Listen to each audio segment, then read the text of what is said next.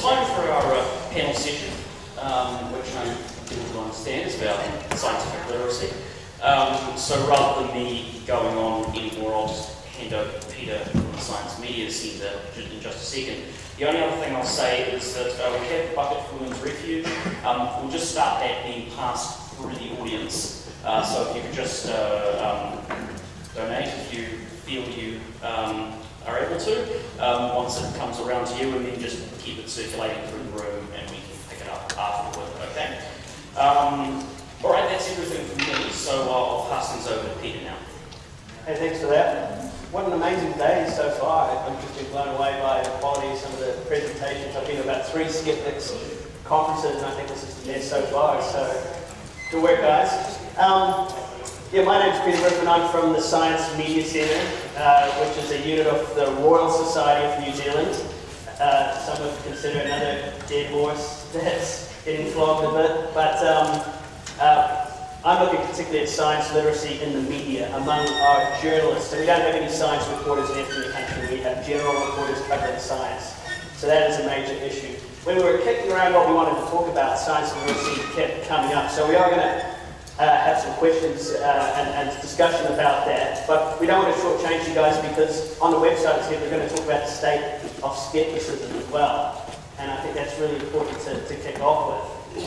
What we're also going to do is because I heard over the break that a number of people didn't realise that we had Pamela all the way from the States here. So we do have 2 international guests here. So as part of the introduction, I'm going to get everyone to reintroduce themselves so we know exactly where everyone's coming from and their background. I've had the pleasure of working with 2 people on the panel here through the Cyblogs network that I edit, cyblogs.co.nz, so Susie and Alf are contributors to that network, which is one of the biggest science blog networks in Australasia. But just to kick off, when you guys do introduce yourself, I want you to give a little bit of a vision statement on where you think the skeptics movement is. And we can do this geographically as well, in America, in Australia. Susie's got experience with a lot of her career in Britain as well. There's been some interesting developments there, so maybe you might want to reflect that, Susie, and of course here in New Zealand as well. But just to give you a bit of perspective on that, if we try to think about skeptic groups around the world, and we have great access to them over the internet. Just 2 weeks ago, interesting development in India. One of the leading skeptics in that country was assassinated, shot dead on his morning walk. And we haven't got enough information there to suggest that Dr. Narendra Davolkar was actually killed because of his skeptic beliefs. But he was known for debunking supernatural claims, and he had received death threats over numerous years as a result of this. In his obituary last week, they said his goal was to drive scientific skepticism into the heart of India, a country teeming with gurus, babas, and godmen. So, I mean, the types of, we're all here really, I hope, for something more than just our interest in this movement and being skeptics. We're actually hopeful that science literacy will grow in society, that evidence-based policy, all those things we've talked about today, will actually start to take hold. So I'm interested in the panel sort of kicking off with their views on skepticism, and we can do this geographically. We'll start with Pamela down here. Wow, I come to you with a microphone that isn't particularly loud. Yeah. It's not nice. Fine. I think I'm working on it. It's channel 12.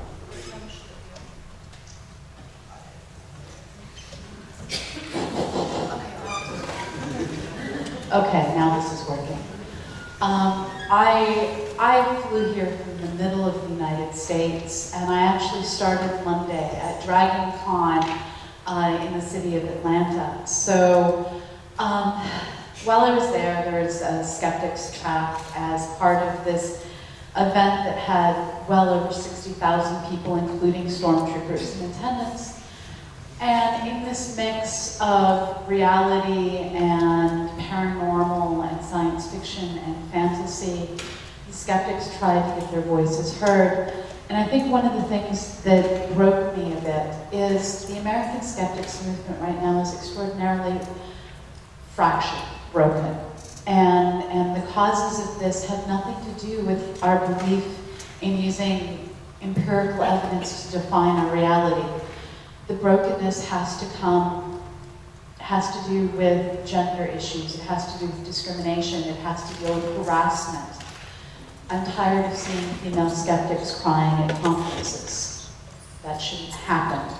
I'm tired of hearing about legal cases because women have been raped by prominent speakers. These things shouldn't be happening in this community.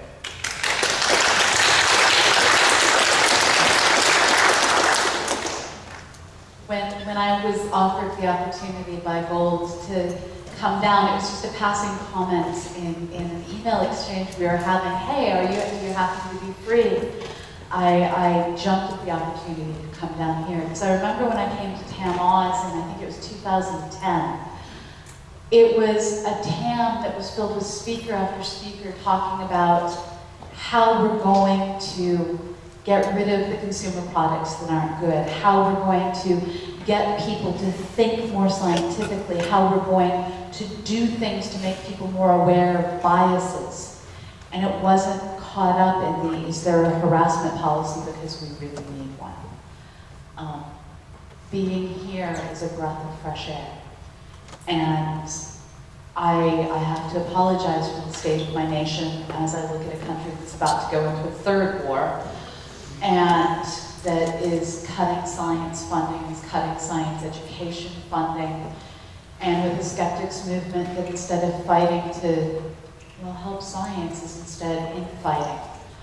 I've received multiple emails in the past month from prominent male skeptics saying, I didn't do this illegal thing I'm being accused of. I should never get emails like that, because things like that should never be a question in the leaders of our community. So I guess what I'd say is, I don't know what happened in America, but as a community, we can do better. We need to focus on doing and educating and not on hate and not on discrimination, because those questions shouldn't even come up, because we should be the better example.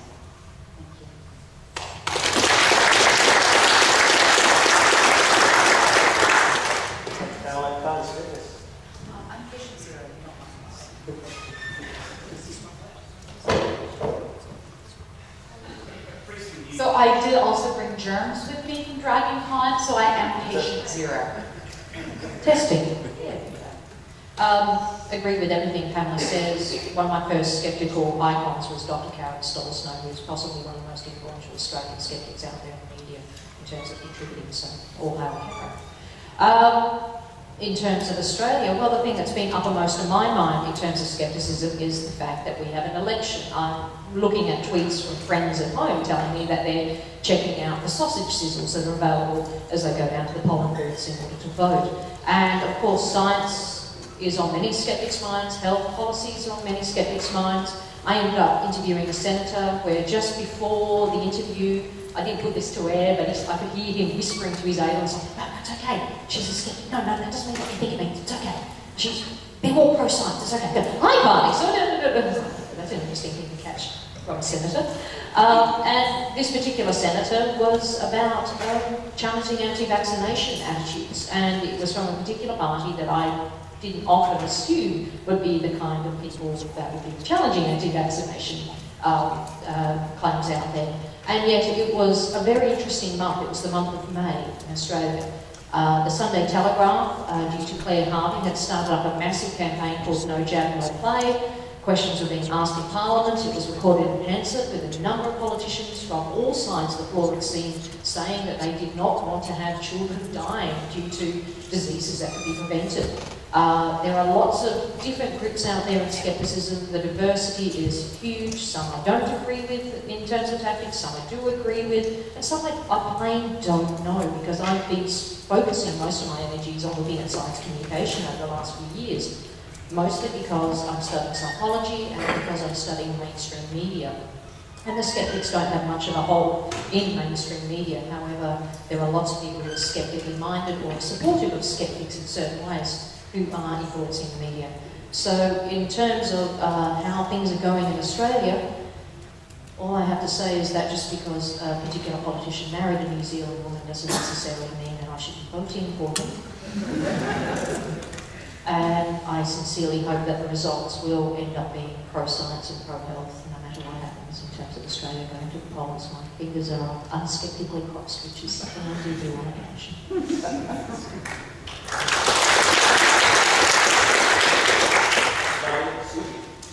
Hello everybody, I'm Susie Wiles and I'm a microbiologist with an interest in infectious diseases and things that grow in the dark.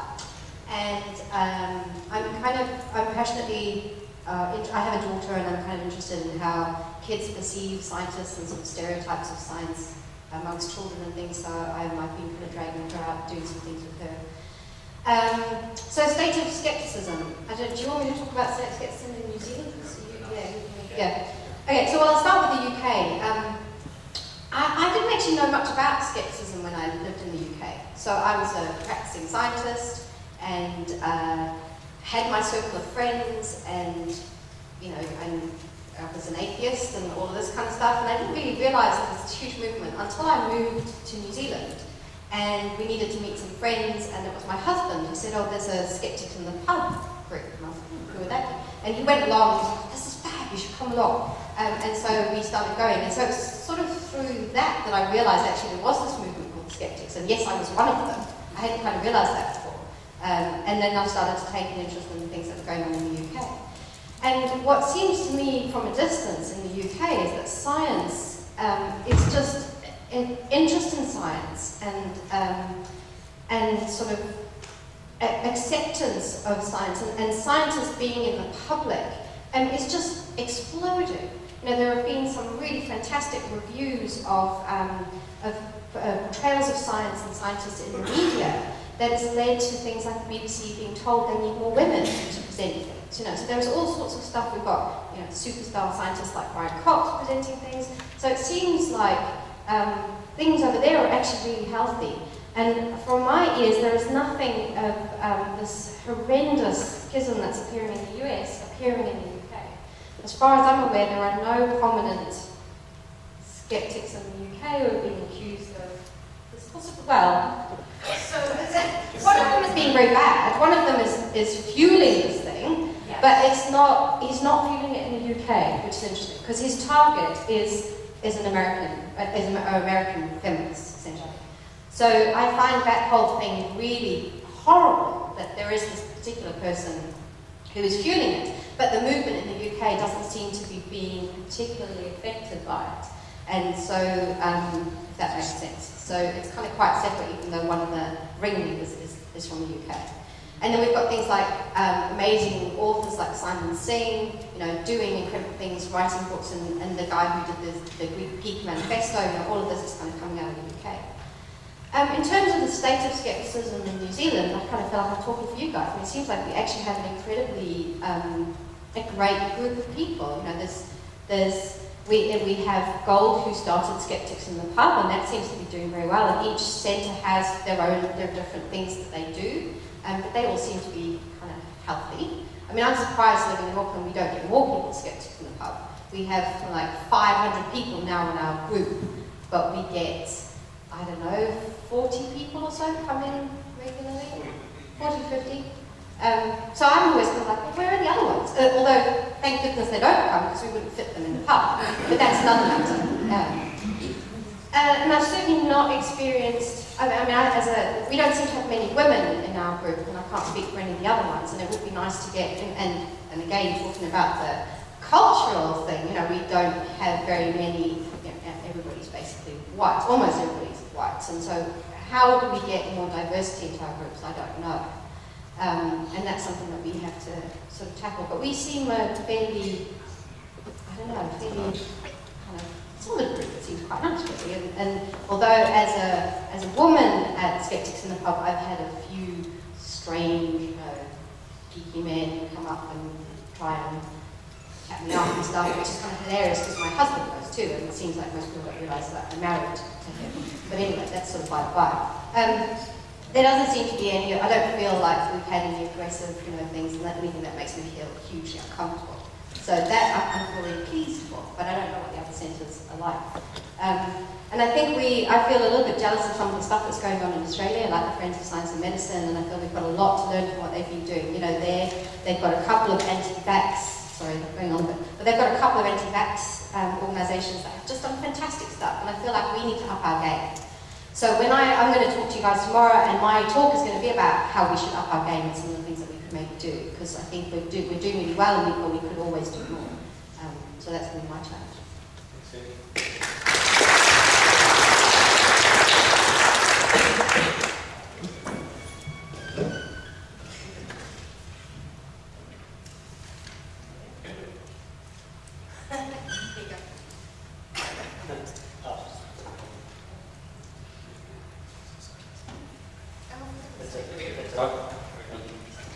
Hi, I'm Alf. I'm a physics PhD student for my sins.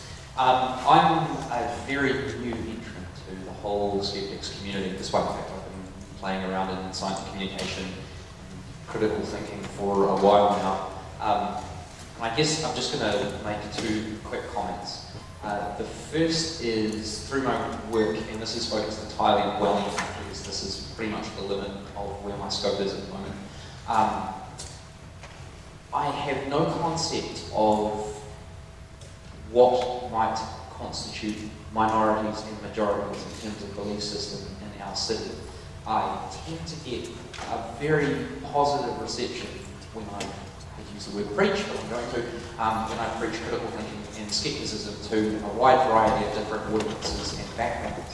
And this seems to cross gender, it seems to cross cultural, it seems to cross ethnicity guidelines, it seems to be pretty well positively accepted. Granted, I do tend to avoid a lot of the really, really contentious stuff. Something like climate change is not something that I know a lot about, so it's something I don't tend to talk about because I'll just say the wrong thing and make it worse. But I think it is worth bearing in mind that certainly the general feeling I get is that the support for skeptical thought is a lot wider than just the general skeptic community. And okay, they might not be as rigidly skeptical as we are, but I think by and large in Wellington we have a pretty good population that is at least open to critical thinking, if not actively participating in it.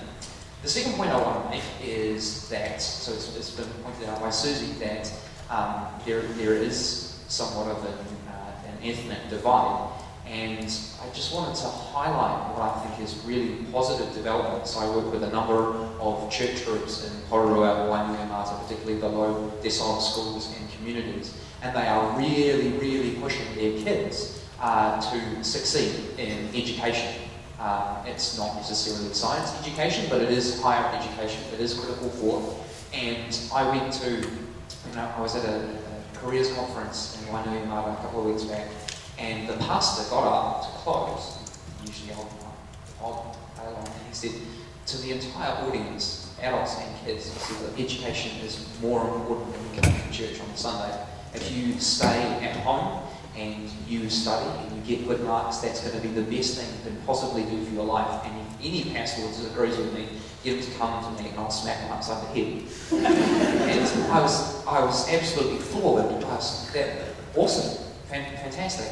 And it's certainly, particularly from the Māori and Polynesian communities, the push towards education from faith, I'm finding really encouraging. And what I loved about Mac's talk is that what I didn't completely understand is that you can have knowledge-based education alongside faith belief. And I hadn't fully appreciated the ability to have both of those because it's not something I personally have. So I find that quite encouraging. I don't know whether this is a good thing back to me.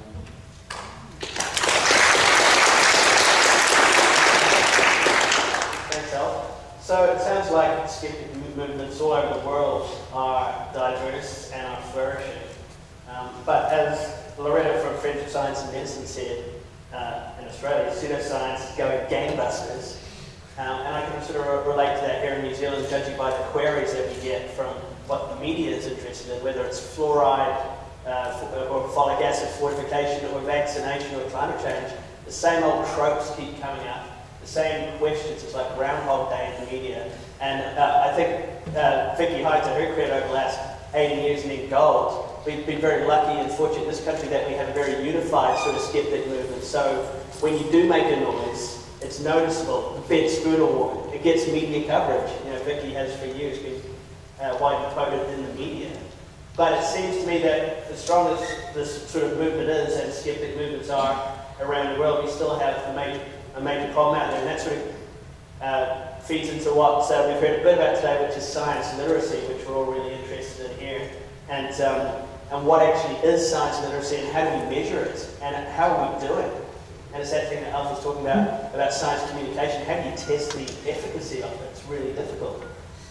Some countries are trying to do this in a methodical way, and I just wanted to mention the Australian Academy of Science poll that came out in July. This was Ozpoll did it on their behalf. I think about 2,000 people were polled. And it found that 1/3 of Australians do not know how long it takes for the Earth to orbit the Sun. And before you laugh, they haven't tested New Zealand, so I don't know how we do. Worse than that, only 2/3 of 18 to 24-year-olds got it right, down from 3/4 in 2010. So look, this is one poll that, albeit a fairly robust company is doing on a regular basis. But I'm interested in the panel's views on how important this sort of stuff is, and maybe if you start with the panel again, because the US, they do so much of this sort of testing, Pew research, everyone is trying to find out the level of scientific literacy.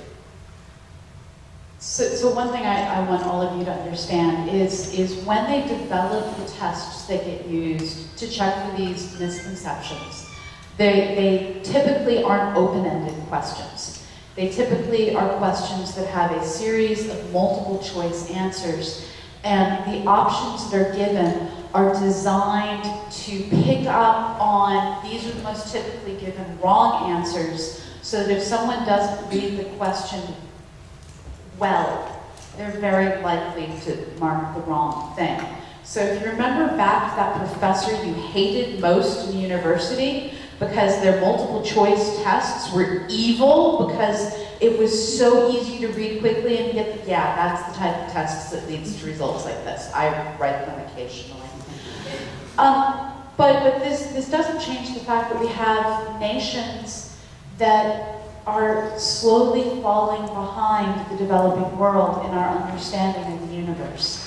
We are stressing multiculturalism, we are stressing understanding, we are stressing acceptance, and we are forgetting that sometimes there are things that are right and sometimes there are things that are wrong. And science is one of those areas that doesn't have two sides. F equals MA, there isn't another option. It's not turtles all the way down, it's the Big Bang. And so when we're teaching science, we need to do a better job at getting students to have a more conceptual understanding and have a more rigorous understanding. In America, we're struggling with a variety of different problems. One being that the No Child Left Behind program left behind all the children. This program looked at schools, and I wish it was as funny as it sounded, but it's true. University professors have had to water down their classes in reaction to the fact that our students aren't properly prepared for college. And it's because the tests aren't testing thought processes, or at least they weren't. We just changed our national standards to stress inquiry, so hopefully things will get better. But what they were testing, the teachers were just making sure that students could pass the exams, not making sure they understood the universe they lived in. And we need to try and understand, what are we preparing our students for? Are we preparing them to pass some exam written by bureaucrats, or are we preparing them to problem solve their ways through life? And in designing our nationalized curriculum, one thing that bothers me is so many nations in the world are following America's leadership and developing national standards. And this summer, while in Turku, Finland, I was at a teacher training program that had teachers from 13 different nations. And when we asked them, what are the things that are holding you back the most in teaching your students, they said over and over and over, having to teach to the test, having to teach to the standards. because they can't teach their students to think. And we need to figure out how to redesign our education systems to teach critical thinking, to teach inquiry, to teach concepts rather than facts. And that's going to require throwing out the standards and starting back over again.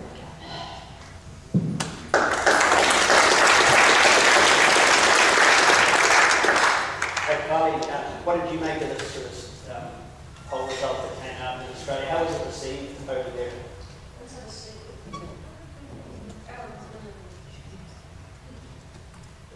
I can't even turn on the microphone, having expected to answer this question. Very soon, you're going to see pop up on the Twitter wall the response that I'm about to quote. Now, this response is by Dr. Will Grant, who happens to be writing the conversation. I'm going to mention this tomorrow in my talk, to the Science Academy's poll. Dr. Will Grant is a researcher, a lecturer of the Australian National Centre for the Public Awareness of Science at the Australian National University. He also happens to be, and don't quote me on this, but I think he is currently one of the acting co-presidents of the Australian Science Communicators group over in Australia.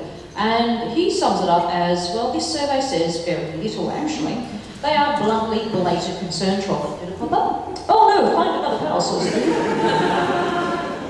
If you want, I can give you the URL for this tomorrow, but I'm going to read out a section of it. Surveys of this type are, to put it bluntly, concern trolling. Scientists and the science interested can collectively gnash their teeth at very large groups of people who fail to grasp some rudimentary science fact.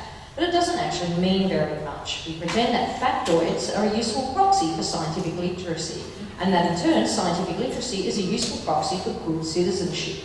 But there's simply no evidence that this is true. Now, the ability to essentially rattle off a few facts doesn't necessarily mean that you're going to be able to have a deep understanding of it.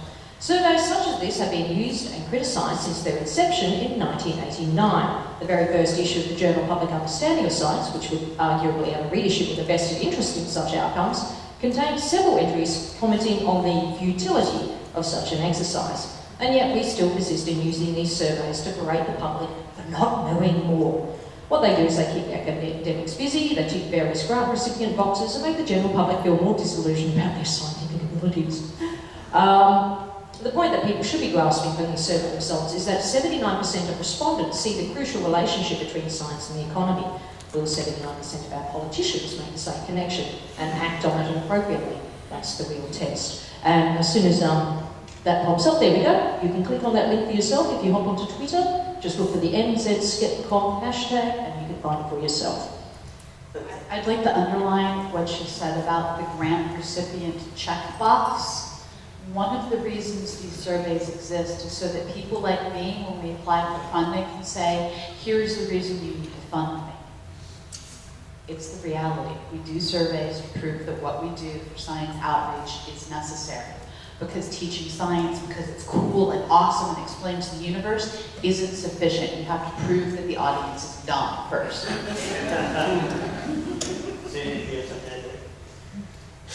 So we have a system we have a group in New Zealand who are actually doing some work in this space, and unsurprisingly, Peter Gluckman is one of the drivers behind this. So at the Liggins Institute in Auckland, they have what's called the Lens Science Program. And so this is Liggins Education Network or something. So they have a couple of classrooms, and every day classes come in and spend a day doing some science.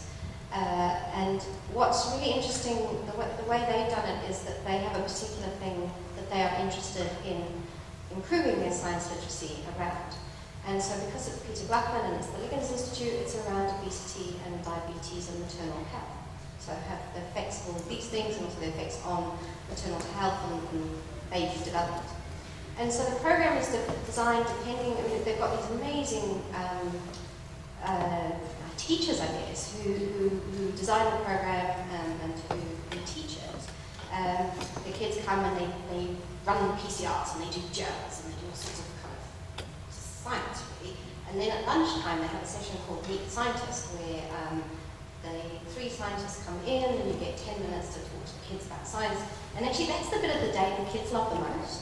because it completely blows their mind. They have these people who they didn't think were scientists come in and say, this is what I'm doing, and they try and get a range. Every day they try and get like one PhD student, one jaded researcher, sometimes a clinician, so they kind of try and vary it to show them all the different paths into science and then what people are doing. And admittedly, this is just an academia, which, given the state of academia, is probably not a good thing, but it would be nice if they actually had some scientists in CRI and business, but that's the subside. So, but what they're doing is they're interested in, they're actually looking at the kids, they're surveying the kids' attitude to diabetes and food and stuff like that. And they have two groups. They have groups of kids who haven't been through their program, and then groups of kids who are doing their program. And in the long term, they want to see, so actually the kids who've been intervened with are the kids who've come and done some science and learned about the fact that, they're all going to die of diabetes and so they should stop eating badly. Is that going to change the diabetes rates and the way the kids perceive food and their families perceive food? And the initial things are looking kind of positive, so there does seem to be, within the first so many months, the kids have remembered that, maybe they should be talking to their parents about not eating all that shit. But, we've got, these are also, the programs are directed at low decile kids. So there is the thing that nobody mentions, which is kind of poverty, and actually that, it's very difficult to afford to buy really nice fruit and veg when you're poor, but we'll kind of put that aside. So they are thinking that in the short term, it looks like it might be having an effect. Whether that actually has an effect long term, we have no idea, but at least this group is trying to address that. But they're very focused. And there are certainly groups overseas who are taking what the Lens Science program is doing and replicating it and saying, yeah, this looks awesome, we're going to do this in other countries. And what would be really nice would be to see New Zealand doing this in other places. But there does seem to be a little bit of protectionism and turf protection going on, which is kind of sad. So I think we do have a few groups who are in this space and look like doing a really good job. Okay. We're going to throw it open very shortly for people to ask questions of the panel. I just wanted to carry on with that theme. Alf talked a lot about education today. You have kids coming through Kaido, Kaido Observatory, you're presenting to all the time. You go out to schools as well from time to time. Things have swung back to science literacy in New Zealand. It's hot at the moment, so Peter Blackman is on about it. It is the 11th challenge that underpins all those other science challenges. What would you like to see from an educational point of view? What actually works that you think could be rolled out on a wider scale? It's a horrible question.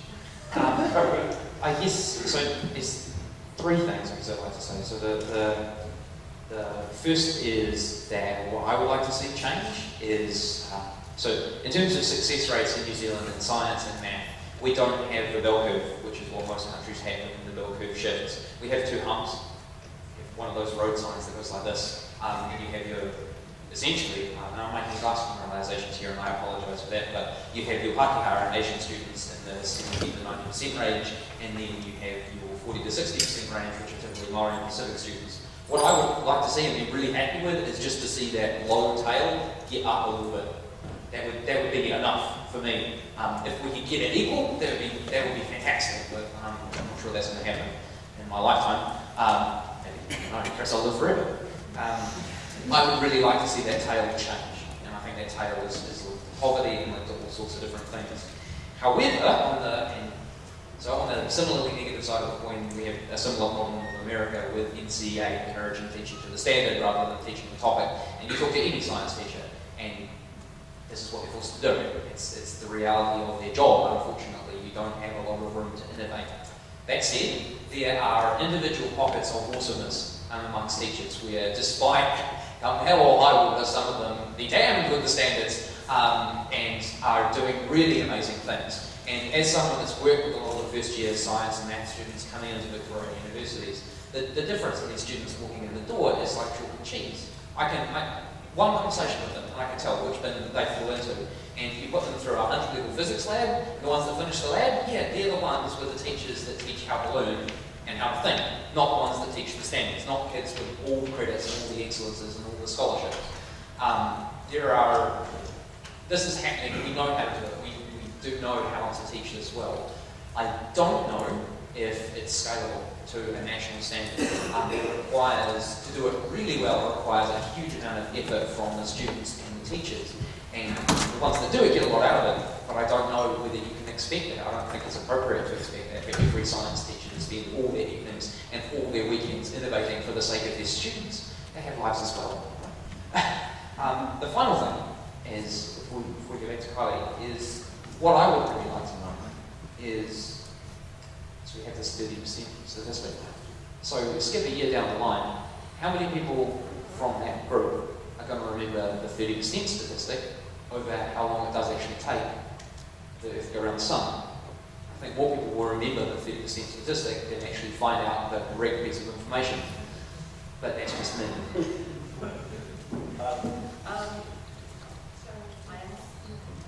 Well, she I need a scientist to help me. you scientists. I'm still learning to be a scientist. Well, just touching on this in regards to getting national curriculum, that's something that we're currently attempting to do in Australia. Critical thinking is in pockets in Australia. For example, in my state, Western Australia, I have contributed to the writing of and writing resources and even the teaching of a course called Philosophy and Ethics, which is taught exclusively, well, fairly exclusively to the final 2 years of high school in Western Australia. Some year 10s do it, I don't know if you have the equivalent school system here, 10s, 11s and 12s, or you have a year 13? Yeah, okay. So sort of the last 2 years of high school, maybe slightly lower.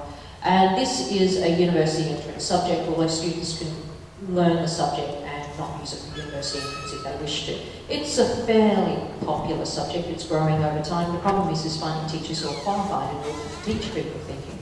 Now, in terms of the hopes of a course like the one that's in Western Australia and in the state of Victoria, in Australia, it being rolled out across nationwide, there's a few hurdles. One that has always worried me is the fact that the skeptics in general never seem to be very interested in it, but I have noticed that a lot of scientists are interested in having this program created nationwide. One particular group called Bridge 8 have created a number of videos that you can find online, and I'll post a link to them tomorrow, and also the Federation of Australian Philosophy in Schools Association.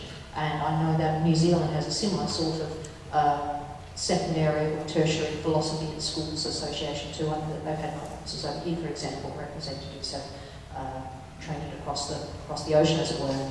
So, as a university teacher who tutors in introductory philosophy for undergraduates and having taught high school philosophy in this particular program in Western Australia, I see it as an encouraging move for Australia to start having critical thinking as a subject for all ages.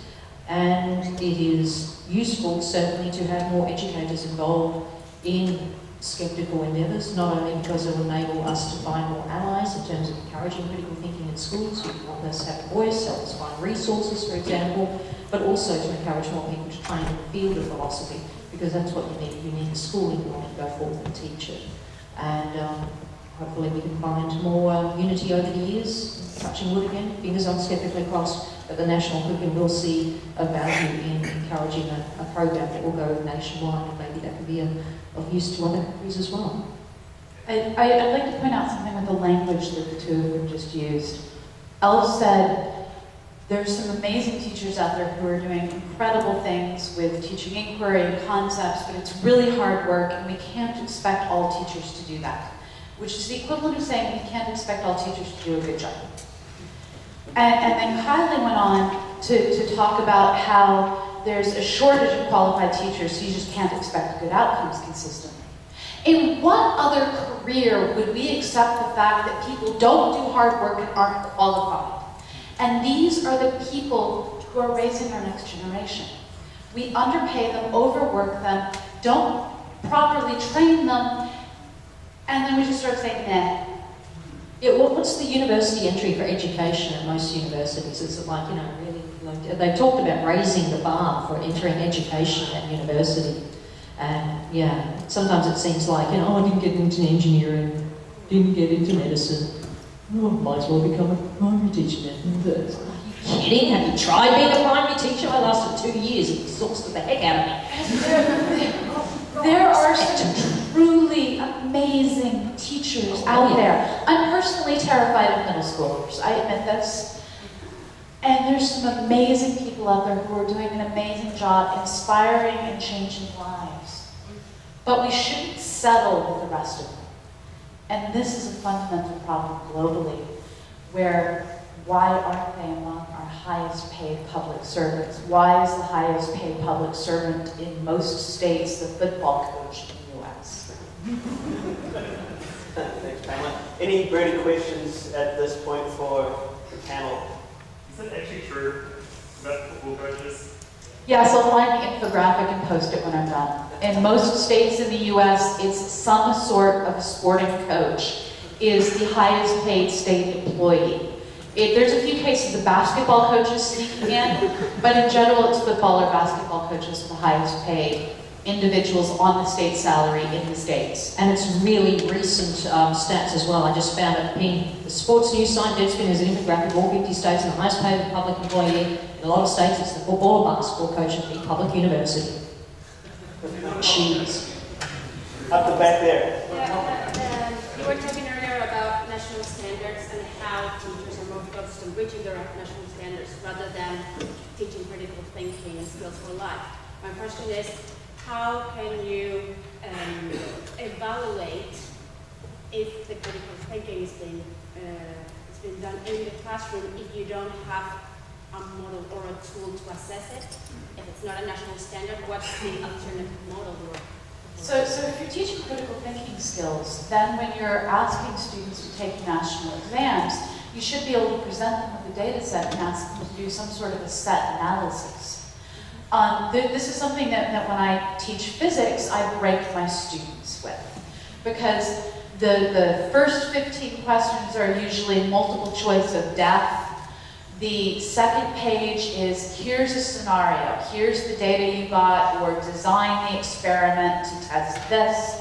And because you know what concepts that should have been covered, you know that they should be able to deal with certain types of data sets. And so by asking them to replicate within the national standard, within the national testing scenario, not just writing essays, which we've now figured out the right computer code to grade, but also to data analysis or experimental design. These are all things that Science Olympiad covers. Why can't the national standards cover them in their testing as well? We know how to test this. Science Olympiad does it globally.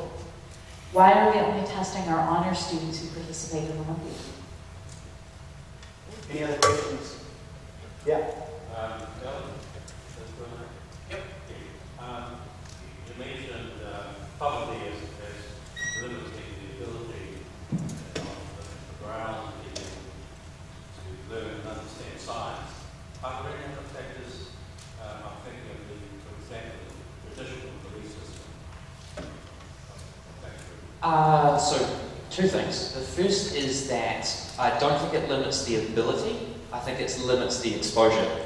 That's and the second part is, there's a really big factor that Arfina and I harp on about again and again and again, and it's this idea of farming, is that it is in the culture I grew up with, which my parents are both British, despite the fact that they ended up as farmers in New Zealand anyway, it's okay for me to succeed. If I succeed and the rest of the family doesn't, that's okay. My parents will still be proud of me.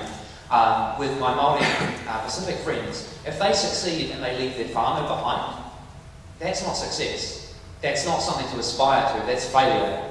And it's a very different mentality because in Māori and Pacific culture, the whānau unit is what needs to succeed. So you can't just grab one, you can't just get the best and the brightest. You have to work with the community. And I think in the past that's where a lot of programs have fallen over.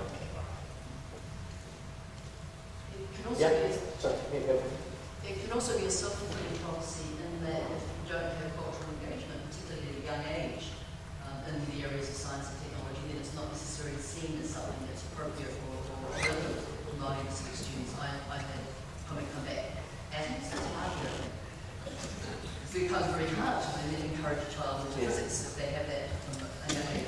Second thing is the way the NCEA structure is now, you can get away with doing minimal amounts. I've got 3 kids who grow up in a science household.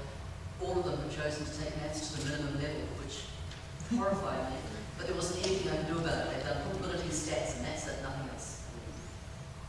Well, and the problem with that actually gets deeper when you're dealing with impoverished school systems. In the state of Illinois, where I live in the United States, we run into problems where you have communities where there might only be 60 or 100 students attending the secondary school.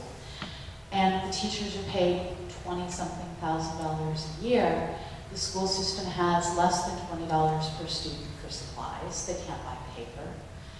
And the school simply doesn't have the resources, the means, the textbook, the educated teachers to teach anything beyond Algebra 2. Well, to get into the university, you need calculus for some of the best universities in the United States. So because these students have the misfortune of being born into an impoverished area of the country, they don't have the opportunities in public school to take the science classes and take the mathematics classes necessary to attain the highest levels of university education. It's not their fault. Question over here. Are there the careers and opportunities in science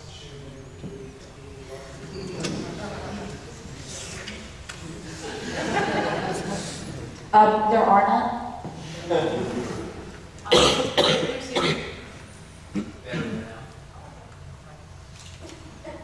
There's a YouTube video that if Kylie will let me touch her keyboard, actually she can touch her own keyboard. There's a YouTube video that goes over the statistics of people getting careers with STEM educations and what fields they go into, and it turns out that more people go into liberal arts than go into STEM careers once they have a STEM education, which means that my astrophysics degree has completely qualified me to be a voice actress, which is plan D when my grants run out. If you take this slide, we talk a lot about science education. I'm particularly interested in the adult population who are voting in things like referendums on fluoridation of the water supply, that sort of thing. And the science literacy of those people. Kylie said something interesting that in Australia, while a lot of people aren't very science literate, when they survey them about their appreciation of science, a lot of them can link it to things like economic development. And we don't measure science literacy in New Zealand, but we do measure the appreciation of science, and it's generally very high in New Zealand. And one of the things that's very high in New Zealand is trust in scientists. But I wonder, I mean, Susie's on the front page of the Herald today talking about Clostridium botulinum, an issue that's really, I think, shaken New Zealanders' faith in our ability to have robust science underpinning some of our really important industries. How important do you think, Susie, trust is in scientists and the perception of scientists? Very. And actually, one of the things I've been really nervous about with the Fonterra story, so the quote today, so actually it happened last night when we were at the Skeptics dinner. I got called by a Herald journalist to talk about the latest development in the story. And as soon as something came out of my mouth, I knew that was going to be the quote he used. And it was basically, it was talking about ag researchers' data, which was a very small number of animals were injected with this, what they were worried about. And they didn't seem to do any controls, and my big thing has been about controls. And what I said was, if a student brought this data to me, I would throw them out of my office. And as soon as I knew that, I thought, shit. Because I'm not criticizing, in none of the things I've done have I criticized ag research. And the last thing we want to do is criticize one of our CRIs, right? Because actually, what they could have done was limited by what they were asked to do and what they were paid to do. And so what this whole story, I wanted it to be, was actually how science literate are our big companies. Where are the scientists? You know, when the story first broke, when Fonterra first said this was happening, who were the scientists they talked to find out how they should play this story? What were the things that people needed to know? Who were the scientists who could give them information? And it doesn't seem like they did that. And so rather than criticizing our science, the last thing I want is for everyone suddenly to go, oh, bloody hell, all our scientists are shit, and our CRIs and universities are shit, and instead of saying, actually, what were the companies asking for, and what were they prepared to pay for? And that will determine the kind of data they get. And so we're really worried now, especially with the quote that I just put in the paper, of, you know, how this is going to play out. But the other aspect of this is also that there are some things, again, God, this is really good, I wrote it wrong, but there are some things that are broken in science, right? There are some people, and it's not worth as a scientist, burying our heads in the sand, because there are people who are doing science badly or who are behaving unethically, in my opinion. And what's really important is when somebody like me, who does a lot of standing up in the media and supporting science, I will not allow myself to not call this stuff out when it happens, right? Because for me, we're burying those kinds of stories is going to affect you believing me when I say something, right? It's going to affect you trusting me. And so there are some things that are wrong, and I call them out all the time, and I would hope that within science we can fix those things. We are not infallible. The story clearly shows that. But there is an aspect of what people are asked to do. And I think that's really important. That was a bit ranty, sorry, did that make sense? One of the great things about science, you, Susie, is that you're willing to speak out. If it wasn't for you and people, a couple of other microbiologists, no one would be talking about this issue if it was a scientist. The people from Fonterra, from Ag Research, from MPI aren't talking about this. Do you get blowback from your colleagues for stepping up and talking? Oh my God. Yeah, so I am in a very difficult position of being hated by my colleagues for my communication stuff, especially the media stuff. And a part of it is, I guess now I have a series of journalists who trust me, and they know that when they ask me about a story, even if it's not my exact area of expertise, I will go away and learn it, and be able, I will search for literature, I will read stuff, I will analyse it, and I will be able to talk coherently about it at 7 a.m. in the morning for 3 minutes, and they will get the story. And it seems that no matter how much I say, oh, you really should go and talk to this person, because they're an expert, they just come back and they say, yeah, we don't care, because they're not going to be able to explain it as eloquently as you can at 7 a.m. in 3 minutes. And so this has been kind of, it's kind of nice to be told you're good at something, but on the other hand, my colleagues hate it, because they think I'm kind of taking all the limelight. It's like as if I asked to be woken up at 7 a.m. in the morning to talk about Clostridium botulinum. So it's really, it's really hard actually, because they seem to think I'm doing it to pursue my own agenda, well, which I kind of am, because my own agenda is basically making sure that the stuff that gets out there is correct. You know, that people are not calling Clostridium botulinum a virus, because that irritates me as a microbiologist. You know, so stuff like that, and making sure. I mean, I spent half an hour on the phone with a Herald journalist explaining how experiments happened and what controls were and stuff. And actually, this is so I'll tell you this. So we talked. He asked me how this mouse bioassay works, and I explained it to him. And then at some point, after I'd been I was trying to explain, I was like, okay, if you don't understand that, let me use kind of analogies of baking, we were talking about eggs and all sorts of things. And at some point, she says, I have to stop you there. Why was a Clostridium-infected mouse in the pipes? And I was like, oh, shoot, no, there was no conspiracy. And he'd got everything completely confused. And so my job was to explain to him, okay, this is what's happened. You know, none of that appeared in the paper. But my job was to explain to him, with no science background, what the science was, right? And that I think is really important, and it really saddens me that my colleagues don't think that that's important. That they would rather just play the media at their own games, you know, they don't understand how the system works either. You know, that when a journalist says, I need you to answer this question now, that's kind of all you've got, really. They're not going to come back in 2 hours, because they need to file their story. And so there's a lot that scientists need to learn about how the system works. And the Science Media Centre are doing a fantastic job of that, really. But my colleagues are pains in the arse. Carly, do you have some last comments you want to make on that before we wrap up? No, I was just going to say, yeah, it sounds like a familiar story, and I'm very glad that there are companies and groups out there and institutions who are stepping up and recognising this, because I think we were chatting earlier on Twitter in regards to the publish or perish attitude, that you have to be more about doing the business of science and getting papers out rather than communicating with the public, and yet it's so immensely valuable. I was hesitating about wondering if there might be an agenda-based issue as well in regards to a woman in regards to a woman being the one who's being the media forefront. There might be like one thing I have had this last week was that I was told by my colleagues that they wanted a particular story in the newspaper, and they asked me to, on the radio, and they asked me to use my context to get the story in the radio. And so I asked whether the radio would run the story.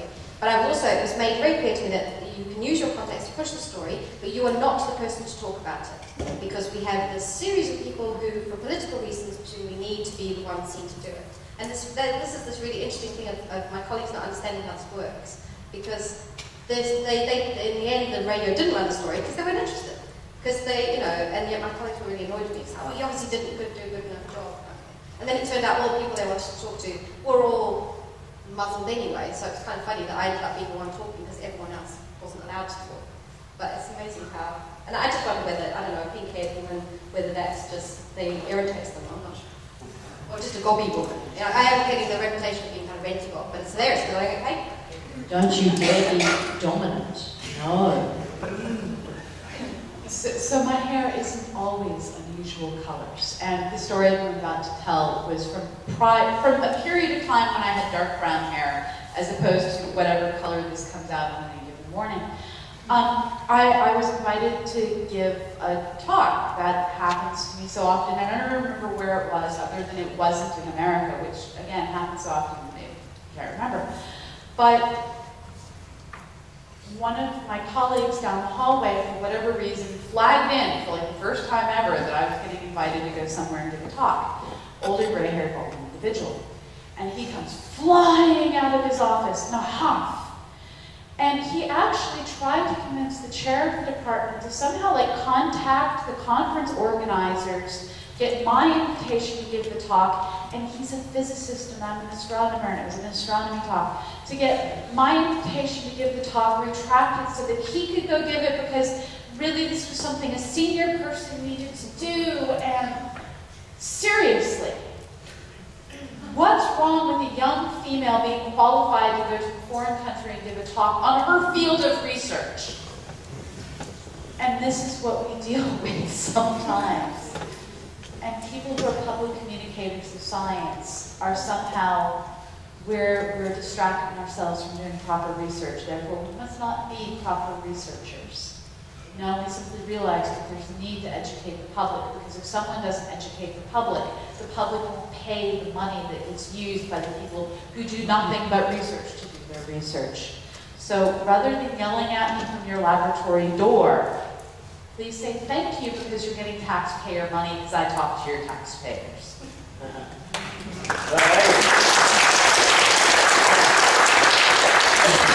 very quick final comment. One quick anecdotal thing which I had to edit out of the podcast interview I did with Professor Brian Cox, because I kind of burst into tears when I said to him, how come there has to be a female Brian Cox? Why can't there just be a female doing it? And he said, no, I understand you. It's cool. It's okay. It's okay. It's all right. His wife was next to me, and she's cool. So, yeah. She's awesome. Gia Milinovich, yeah. Check her workout. Seriously, Gia Milinovich. I'll pop a link on the wall. Here we go. I have to read the gender thing into it. The same thing happened to Carl Sagan, and I can name at least 3 or 4 New Zealand scientists, male, who've had much the same kind of problems. I'm going to talk about this in my talk tomorrow. Wikipedia, there's people doing it for Project Data, putting women's names out there, involved in science and so forth. It should be done for skeptics, it certainly should be done for women in science, getting Wikipedia entries for them, because one of the first things we do when we're researching scientists, especially young people, is hop onto Wikipedia and start typing in those names. So building up a database of Wikipedia skeptics and certainly women in science on Wikipedia is something valuable in that regards. Because yeah, the entry for Carl Sagan may be this level. The entry for Andrew and his wife, a lot shorter, but so deal with that in adults is one great thing to do. Okay, now we need to make way for our psychic, so give it up for our panel.